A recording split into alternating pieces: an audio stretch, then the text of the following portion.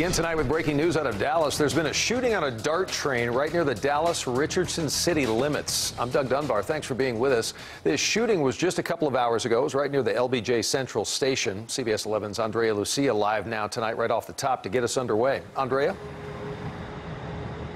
Yeah, Doug, this station is now fully reopened again as of just about 10 minutes ago. If you take a look behind me, you can see the ground is wet where crews were working to clean up the scene.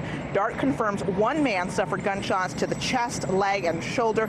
They say the suspected shooter is in custody, arrested here at the scene for assault with a deadly weapon. A video that surfaced on YouTube, though, shows a man claiming he opened fire on the train in self-defense. Take a look.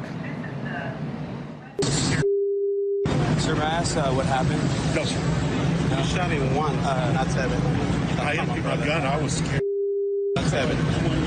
Okay, I'm sorry about all this, but I thought we got him off the train.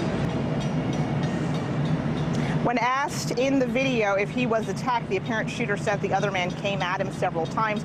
He says he kicked that stranger in the chest and tried to kick him off the train before using his gun. That video posted shows the man who was shot lying on the ground. It also shows DART police arrive and immediately place the suspected shooter in handcuffs.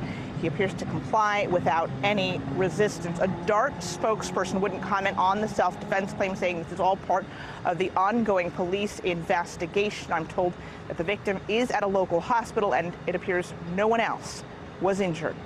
Reporting live here in Dallas, Andrea Lucia, CBS 11 News.